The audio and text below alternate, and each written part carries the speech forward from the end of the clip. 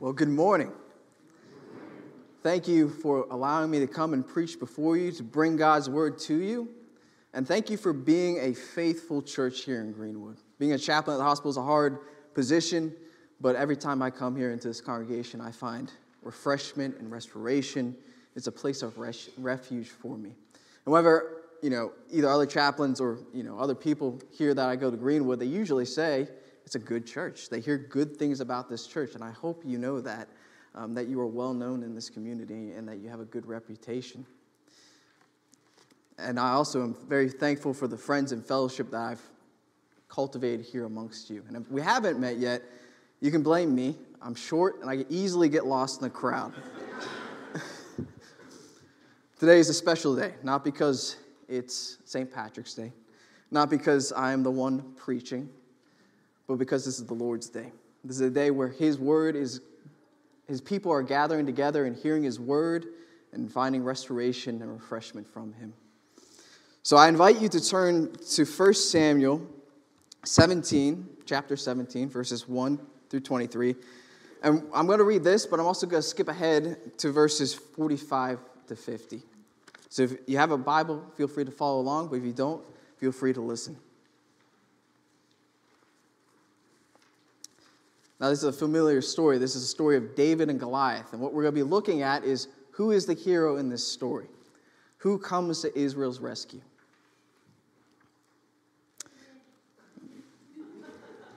Amen. Amen. Hear now the word of the Lord. Now the Philistines gathered their forces for war and assembled at Soko in Judah. They pitched camp at Ephes-Domim, between Soko and Azekah. Saul and the Israelites assembled and camped in the valley of Elah and drew up their battle line to meet the Philistines.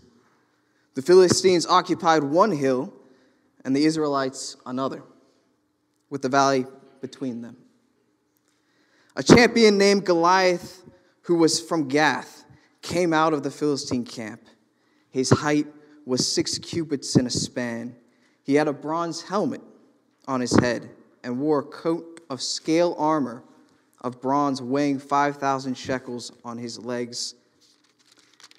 He wore bronze greaves, and a bronze javelin was slung on his back. His spear shaft was like a weaver's rod, and its iron point weighed 600 shekels. His shield bearer went ahead of him. Goliath stood and shouted to the ranks of Israel, "Why do you come out and line up for battle? Am I not a Philistine? And are you not servants of Saul? Choose a man and have him come down to me. If he is able to fight and kill me, we will become your subjects. But if I overcome him and kill him, you will become our subjects and serve us." Then the Philistines said, "This day I defy the armies of Israel. Give me a man and let us fight each other." On hearing the Philistines' words, Saul and all the Israelites were dismayed and terrified. Now David was the son of an Ephraite named Jesse, who was from Bethlehem in Judah. Jesse had 8 sons, and in Saul's time he was very old. Jesse's 3 oldest sons had followed Saul to war. The firstborn was Eliab, the second Abinadab, and the third Shammah. David was the youngest. Now let's skip down to verse 45 to 50. David said to the Philistine, "You come against me with sword and spear and javelin, but I come against you in the name of the Lord Almighty, the God of the armies of Israel, whom you have defied. This day the Lord will deliver you into my hands, and I will strike you down and cut off your head. This very day I will give the carcasses of the Philistine army to the birds and the wild animals, and the whole world will know that there is a God in Israel. All those gathered here will know that it is not by sword or spear that the Lord saves. For the battle is the Lord's, and he will give all of you into our hands." As the Philistine moved closer to attack him, David ran quickly toward the battle line to meet him. Reaching into his bag and taking out a stone, he slung it and struck the Philistine on the forehead. The stone sank into his forehead, and he fell face down on the ground. So David triumphed over the Philistine with sling and stone. Without a sword in his hand, he struck down the Philistine and killed him. Thus far, the reading of God's word. Let's look to him in prayer.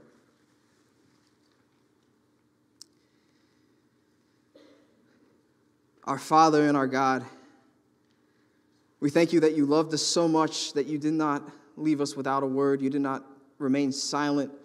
But Lord, you have spoken into our lives through your word. You have spoken into our grief, into our hurt, into our suffering, into our fears through your word. And so, Father, I lift up this congregation to you, and I ask, Lord, that you minister to them. Wherever they are right now, Lord, reach out to them. Know that you are near them and that you love them and that you care about them. I lift up myself to you, Lord, as I proclaim your word. May it be your words and not mine. Let what needs to be said be said. We ask all these things in your name. Amen. Can you think of a time when you felt helpless? You might have been in a situation where you just felt like you could no longer move. You felt stuck. Maybe your car broke down on the side of the road, and you're literally stuck on the side of the road. Or maybe you were ill, seriously ill, or a relative of yours was seriously ill, and you didn't know how to heal them. Now, in situations like this, what do we usually do? If your car is stuck on the side of the road, you call a mechanic, and you hope that he's going to come in time. If you're sick, or if your relative is sick, you call a doctor, you go to the hospital. But imagine this. You're stuck on the side of the road, you've called your mechanic, and you're waiting for him. And instead of your mechanic showing up, it's a plumber.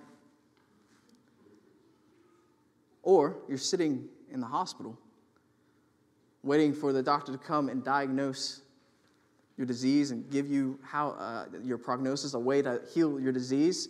But instead of a doctor, once again, it's your heroic plumber who shows up. Now, a plumber in his own right is very skilled in his craft, but he's not who you would have expected in that moment. But within a moment, he's fixed your car and he's had you back on the road. Or he's diagnosed you and he's prescribed the right medication for you. You know, you might be a little confused at this. You might be a little uncertain about this, but in that moment, that plumber is what you needed. He's who you needed. In our passage today, Israel is in a dire situation. They're in danger. Why? Because their enemy, the Philistines, are invading them. They're coming into their country and they're seeking to conquer Israel. And now they've challenged Israel to a duel. They've sent out their champion, Goliath, who is well-trained and well-skilled to take on Israel's champion. But Israel doesn't have a champion to send forth. So they feel stuck. They're in a dangerous situation. They need a hero. They're wondering who their hero will be. They're holding out for a hero until the end of the night. He's got to be fast, and he's got to be strong, and he's got to be fresh from the fight. Israel needs a hero. And Israel gets a hero. And it's not who you expect, and it's not who they expect. But before we know who Israel's hero is, we have to understand who their foe is and how dangerous he is. Their foe is described in verses 4 through 7, and his name is, again, Goliath of Gath. And we see that there are three main things that make him very dangerous. The first is he's larger than most men. We read, "And there came out of the camp of the Philistines a champion named Goliath of Gath, whose height was 6 cubits and a span." So Goliath is tall. He's huge. Compared to them, he's huge. And so he has a natural physical advantage over his opponents. You know, cubits is a weird measurement to think about, but if we kind of translate it into our measurements, he's about 7 feet to 9 feet tall. Now, I want to ask you, when was the last time you saw someone that was 7 foot or 9 feet tall? I mean, that's an incredible height. That's almost as tall as me. The second thing that makes Goliath dangerous is his armor. And in verse 5, his armor is described. He had a helmet of bronze on his head, and he was armed with a coat of mail.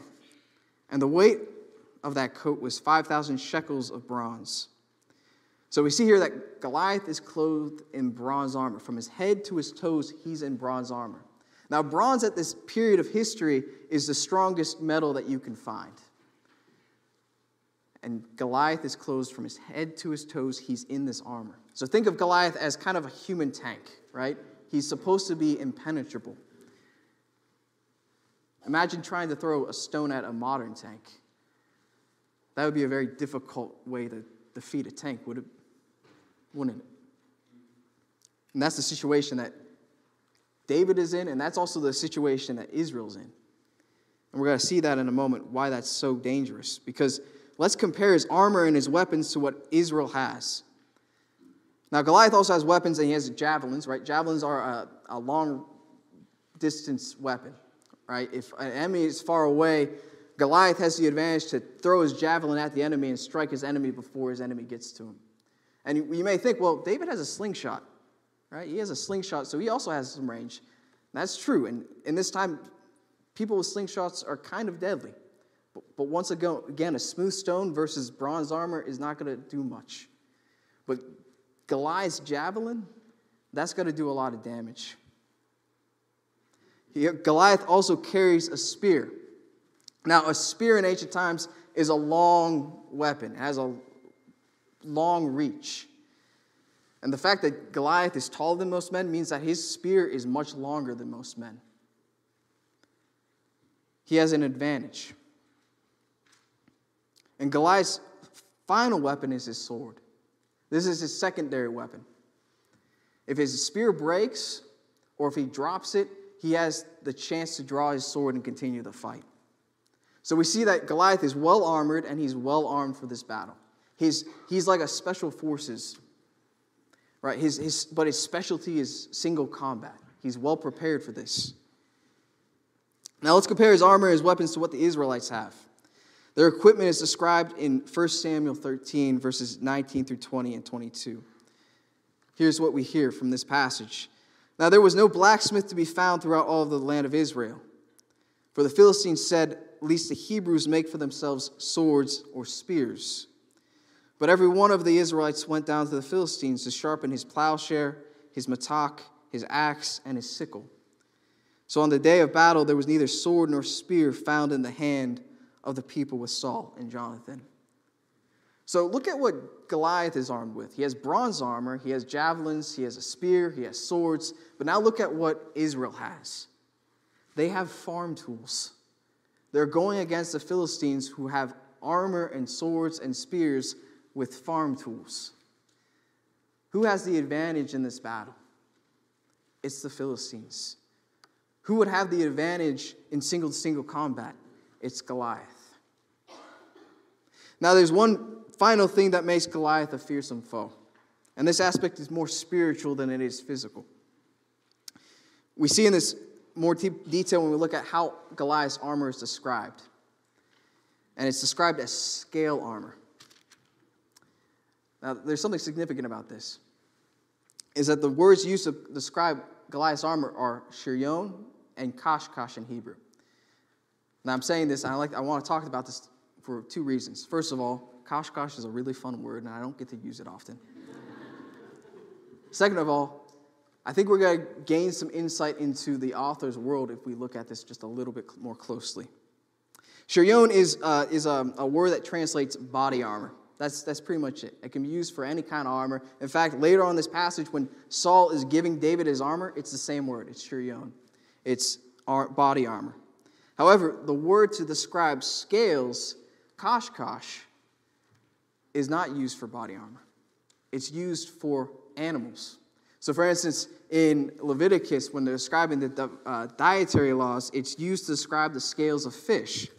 But there's another passage I want to draw your attention to, and that's Ezekiel 29, where God is describing Pharaoh as the great serpent of the Nile. And the word koshkosh is used. God says, "Behold, I'm against you, Pharaoh, king of Egypt, the great dragon or serpent that lies in the midst of his streams, that says, my Nile is my own, I made it for myself. I will put hooks in your jaws and make the fish of your streams stick to your scales." And that word there for scales is what? It's koshkosh.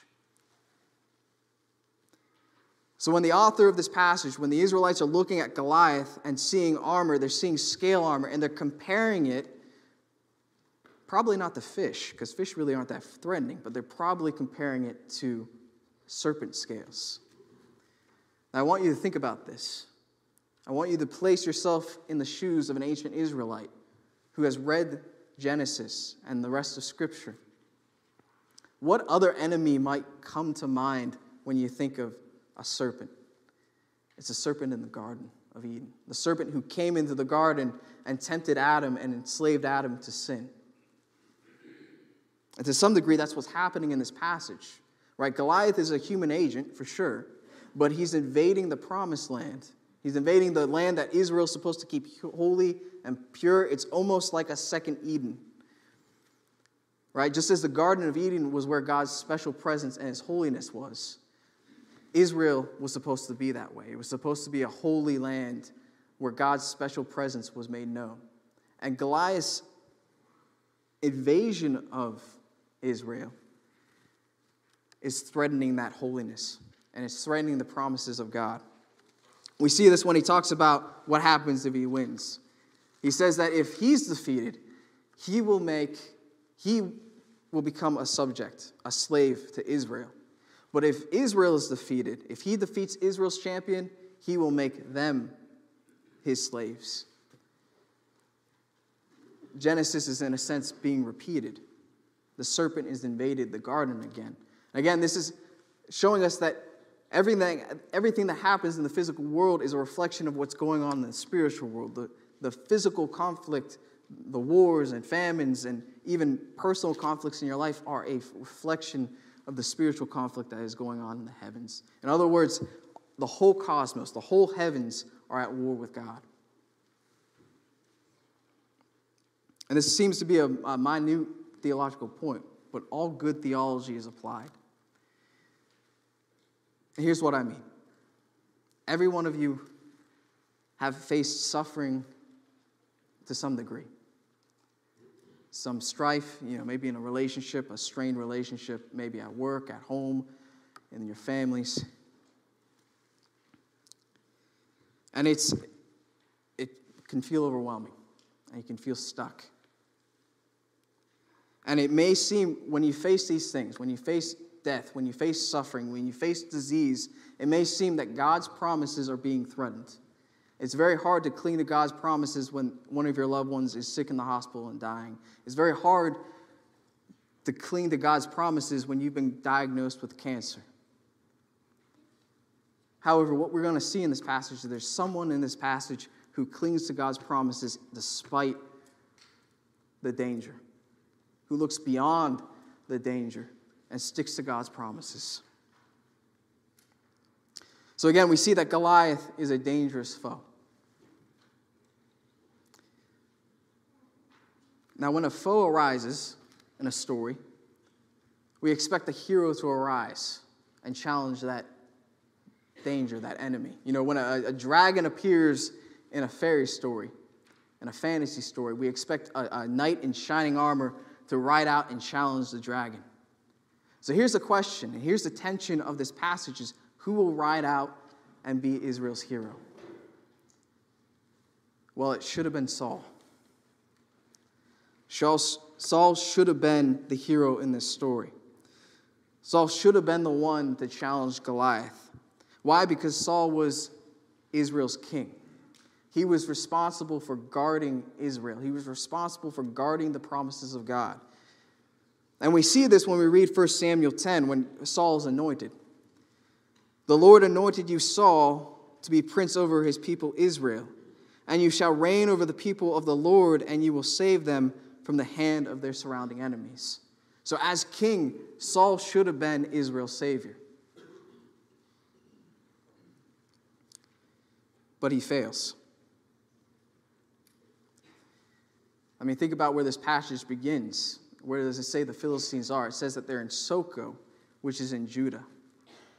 So he's already failed to defend Israel's border. But again, Saul should have been the hero.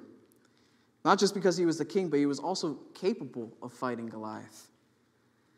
We read that in 1 Samuel 13:44, we read, from his shoulders upward, he was taller than any of the people. And later on in Samuel, we read that he has weapons, he has armor. Here's what it says. On the day of battle, there was neither sword nor spear found in the hand of the people with Saul and Jonathan. But Saul and Jonathan had them. So not only is Saul taller than most people, he's the most physically capable of challenging Goliath. He also has the right equipment to fight Goliath. So Saul should have ridden out and challenged Goliath. But where is Saul in this story? He's quivering. He's terrified. He's hiding out in his tent like all the rest of the Israelites. So Saul fails. He fails to take up his duty. So who's the hero in this story? Is it David? Is the hero in this story David? From all appearances, he has no physical capability of taking on Goliath. What's constantly repeated in this passage is that David is small, he's just a child, he's just a boy, and he has no military experience. For example, Saul says this in verse 33 of this passage, "You are not able to go against the Philistine to fight with him, for you are but a youth." And he has been a man of war from his youth. And when Goliath looks at David, his reaction is he's insulted, because he says this, "When the Philistine looked and saw David, he disdained him, for he was but a youth." And Goliath continues to say, "Am I a dog that you come at me with sticks?" So Goliath is looking and he's seeing this boy, this skinny, scrawny boy who has no armor, no weapons, is armed with a slingshot, and Goliath is insulted.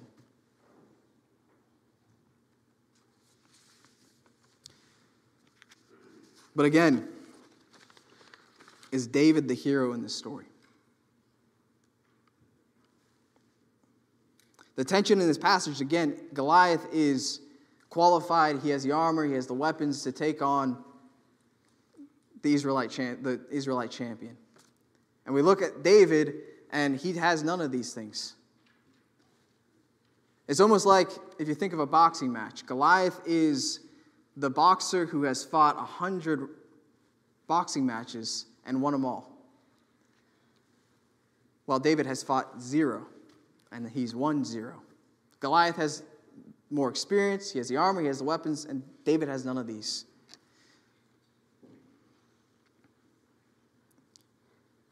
What does David think in this passage? Does David think that he is the hero in this passage? Hear what David has to say later on in this passage. He says this, "The Lord who delivered me from the paw of the lion and from the paw of the bear will deliver me from the hand of this Philistine." And he goes on to say in verses 46 through 47, "This day the Lord will deliver you into my hands, and I will strike you down and cut off your head. And I will give the dead bodies of the host of the Philistines this day to the birds of the air and to the wild beasts of the earth, that all the earth may know that there is a God in Israel, and that this assembly may know that the Lord saves not with sword and spear." So what's David's answer in this passage? He doesn't see himself as the hero. He sees God as the hero. You see, we are given a hero in this passage, and it's not Saul, and it's not David. It is God himself who saves. David is a great example of faith. Here he sees a giant foreign army invading his country, and he sees a giant champion facing his army. But I love David in this passage, because when he struts into the Israelite camp and when he sees Goliath on the opposite end of the field, he comes across as pretty cocky. He's pretty confident. He basically says, I can take him. Why? Because he knows God is the one who's going to deliver him. God is the one who's going to defeat Goliath. Because David knows that God promised his people that they would have Israel and that he would keep his covenant with Israel and protect them. David isn't looking at the danger ahead of him. He's looking beyond it. He's looking beyond his circumstances to see that there's someone greater behind his circumstances, and that's his God. I have a story from my youth about this. I used to have a dog named Honey. She was part pug, part Jack Russell Terrier. She was a small dog, and we were wandering through the woods, and we came across a creek, or as some people say, a crick. Now, this creek wasn't really that too deep for me. The waters were flowing pretty quickly, but they weren't that deep for me. They probably went up to my knees, and I knew that I could cross this stream on smooth, slippery stones. I had the ability to go across on my own. I knew if I tried to carry my dog, I probably would slip and fall and get wet. But I wanted to see what she would do if I didn't carry her across the stream. So I crossed by myself. And when I looked back, I saw her, and she was just looking at me. She didn't look scared. She looked content. I think she knew. I don't know what was going on in her doggy brain in that moment, but I think she knew that I would go back and retrieve her. And that's exactly what I did. I went back, I picked her up, and in the middle of crossing, yes, I did slip, but I made sure I landed on my tush and kept her close to myself so she didn't get injured. So I was the one that got wet, and I was the one that got slightly bruised, but she was fine, and that's all that mattered to her. But what sticks out to me in the story is that she didn't try and go her own way. She didn't try and find another way around. She stayed put, and she looked towards me. And that's what we see David doing. We see him staying put. He's not fleeing. In fact, he runs towards the danger because he knows that God is going to defend him. Think about Exodus 14:14 for a moment, where it says, "The Lord will fight for you. You need only be still." David knows this. He's read these words, and he's clinging to these words. And he knows that God is the God who brought his people out of Egypt. He is recalling all the great things that God has done for him. He's thinking about his Bible. He's meditating on his Bible so that he can remember the promises of God. That is what gives David faith here. That is what encourages him to face the danger. So whenever you face things in your life that feel overwhelming, I want you to know that, yes, that pain is real. Whatever fear and sorrow and overwhelmingness that you feel is real. But I would encourage you to keep reading the Scriptures. It's not going to fix it in the things in the moment, but it will keep you through. Reminding yourself of who God is and what he's promised to do in your life, that he's promised to save you. That will keep you going. But there's a larger application that I want us to apply to ourselves today. Like Israel, you and I are facing a terrifying foe who's much bigger than the Philistines and much bigger than Goliath. And this foe is sin, death, and the devil. Sin is our great foe because we are guilty of it, right? It's in our nature. Paul says this, "All have sinned and fall short of the glory of God." And Psalm 130 says, "If you, O Lord, should mark iniquities, who could stand?" And Paul goes on to say in Romans 3:9-11, "What shall we conclude then? Do we have an advantage? Not at all. For we have already made the charge that Jews and Gentiles alike are all under the same power of sin. As it is written, there is no one righteous, not even one. There is no one who understands. There is no one who seeks God." That is the state of humanity apart from God. We're not looking for God. We're not trying to understand God. Instead, we're trying to go our own way, or we're trying to find our own way to be saved.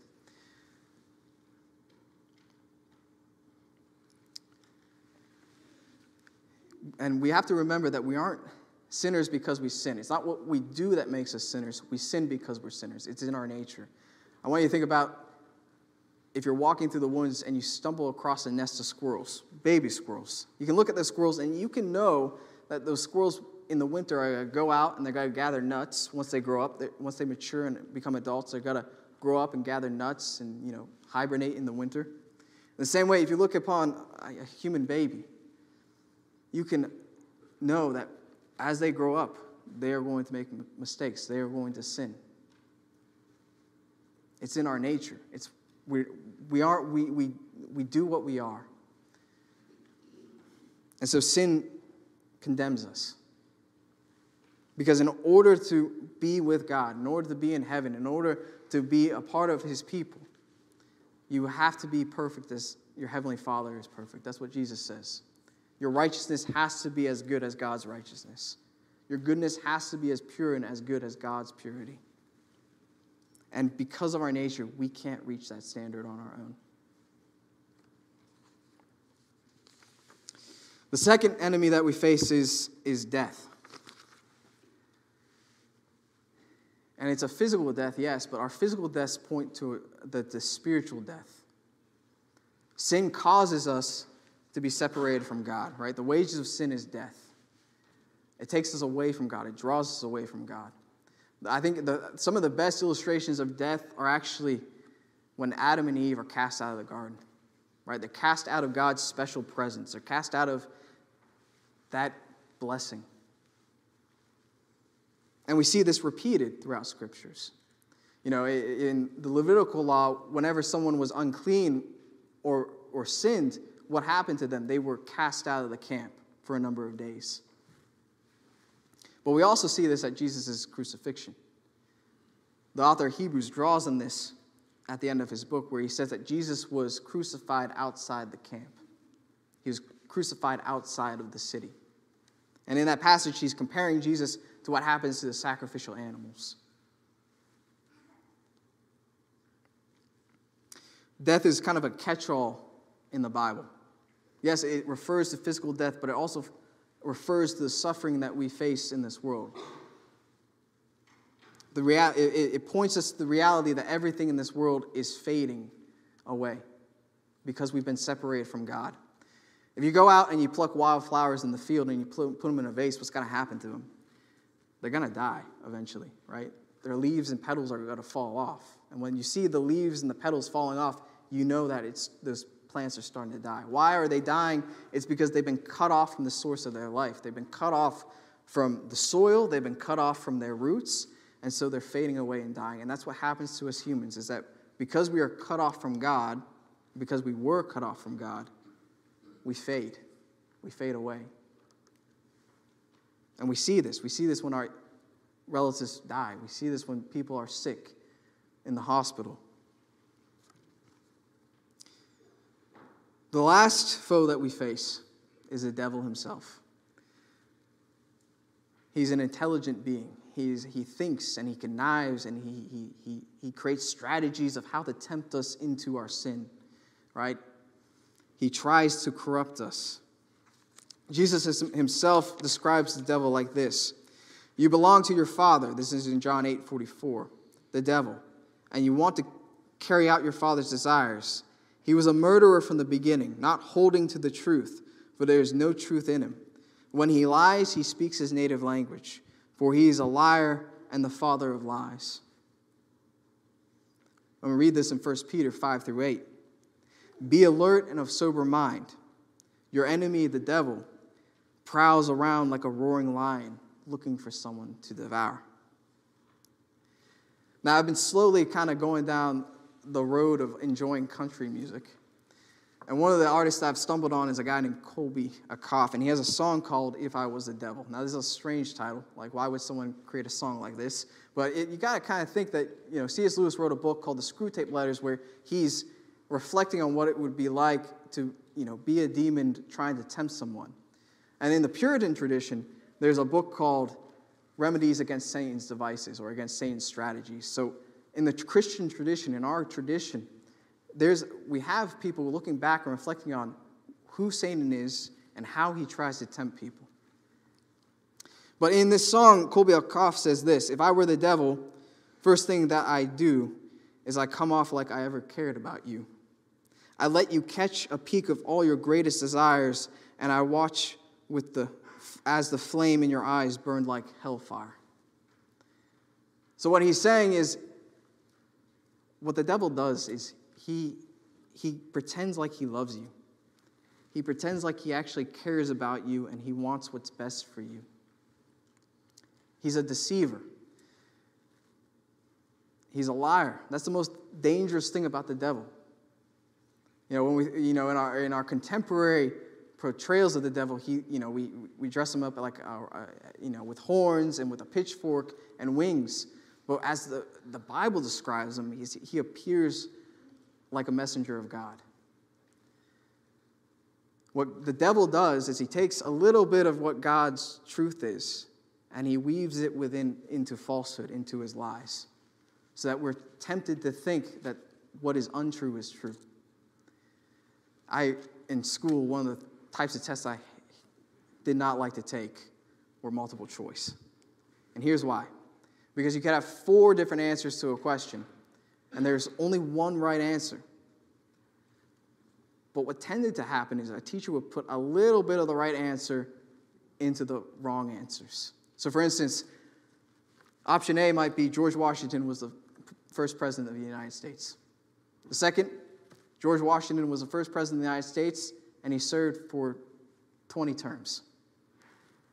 Third answer, George Washington was the president of the United States, and he had a peg leg. So what usually would happen with me with these tests is I would see the right answer and the false answers, and I would start questioning what was the right answer, because I saw that part of the right answer were in the wrong answers. That's what the devil is like. And the people who are vulnerable to these types of attacks by the devil are the people who don't know Scripture well. Because when you read the Bible and when you understand its counsel, you are able to compare what the devil says to what God says.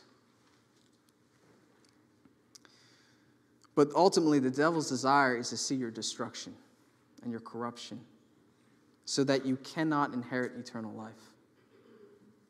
And he has his own religion and his own spirituality. And we hear this all throughout our culture. Live your own truth, or all truths are equal. All truths are valid. That's what we hear in our culture, are those things.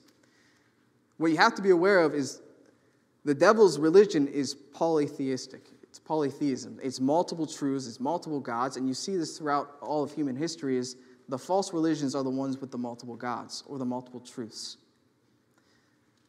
And as you look at ancient history, you'll see that what they tended to do, even in ancient times, if you look at the Near East or you look at the ancient Mediterranean world, is they used to take a little bit of this one god and mix it with another one of another god.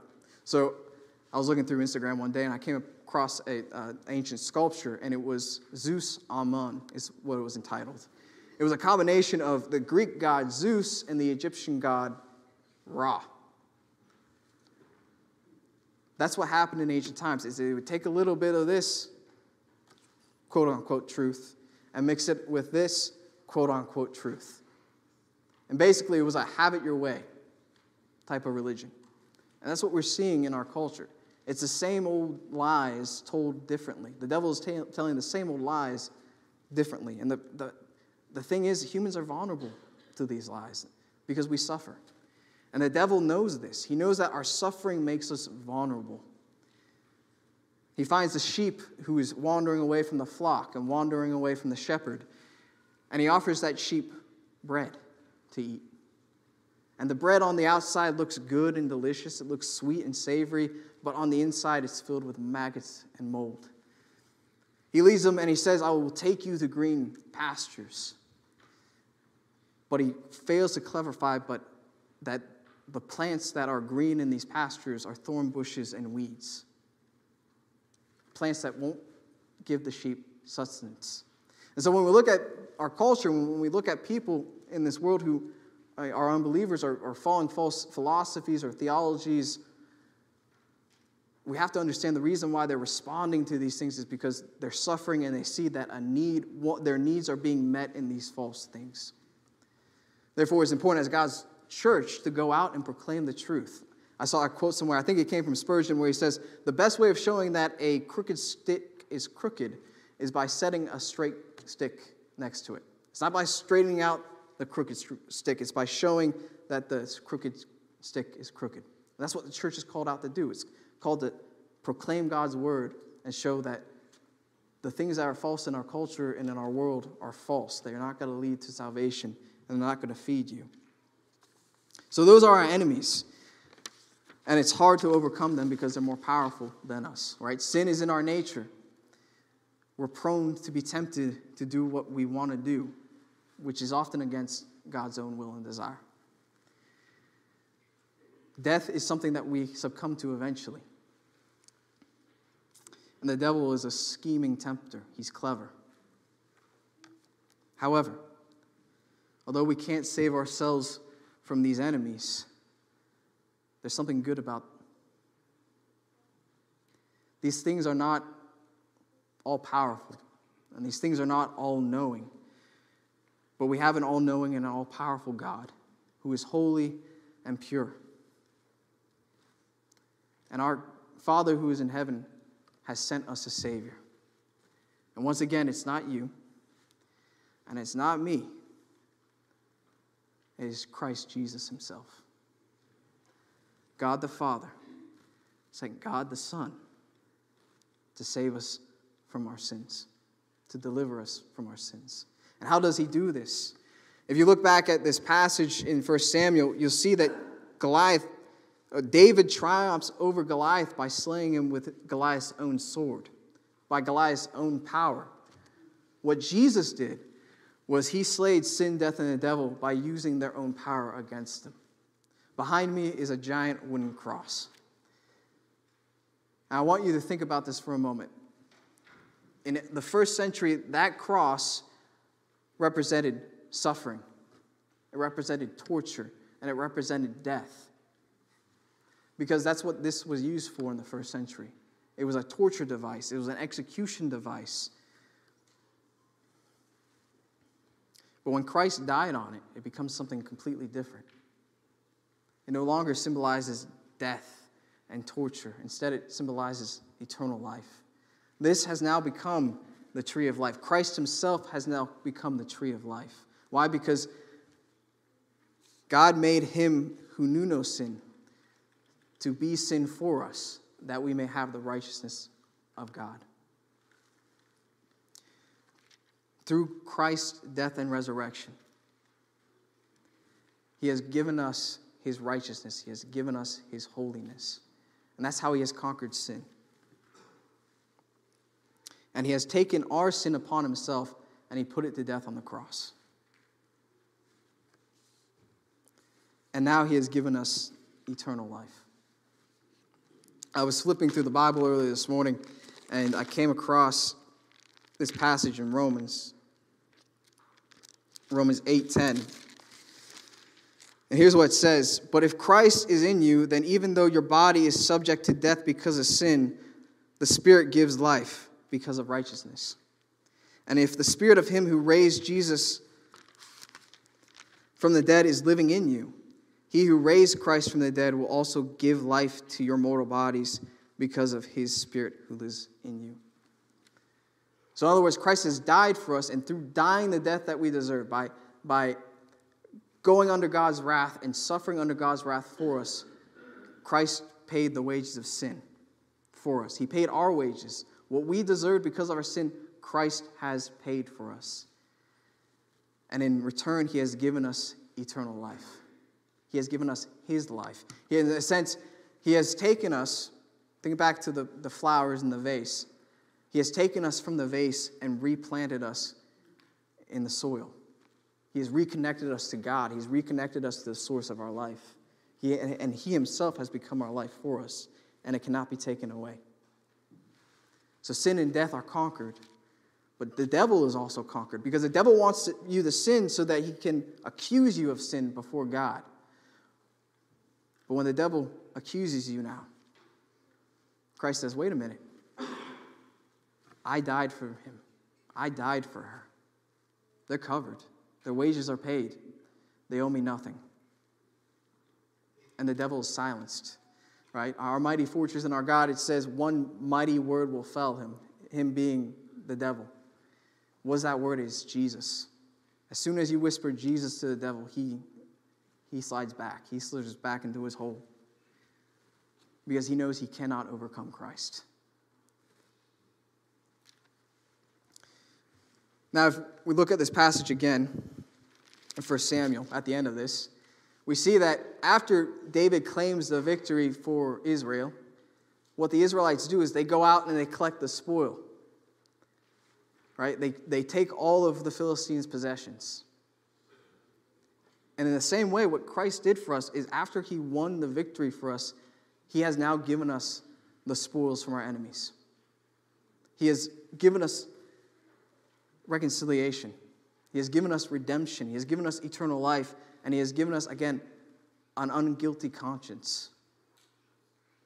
But he has also given us the church. Right? Remember, Christ died for his church. He died for a community of believers. He died for us gathered here today. He gathered for the true churches who are gathered throughout the world today. And the reason why Christ gave us the church is because he knows that it takes a village.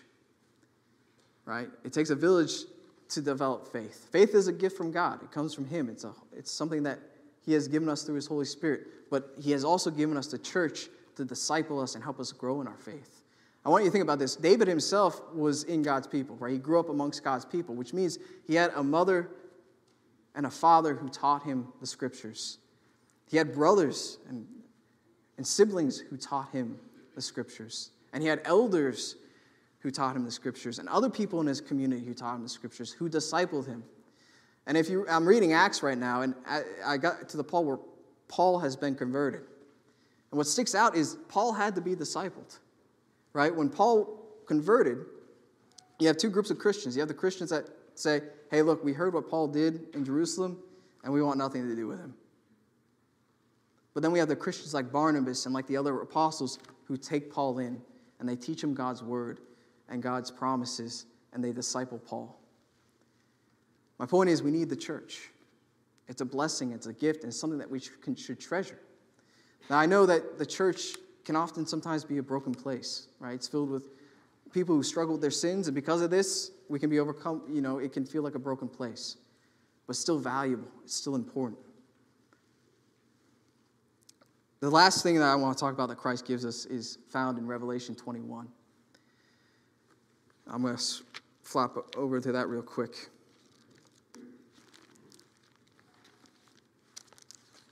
This is what our inheritance looks like. This is Revelation 21. Then I saw a new heaven and a new earth, for the first heaven and the first earth had passed away.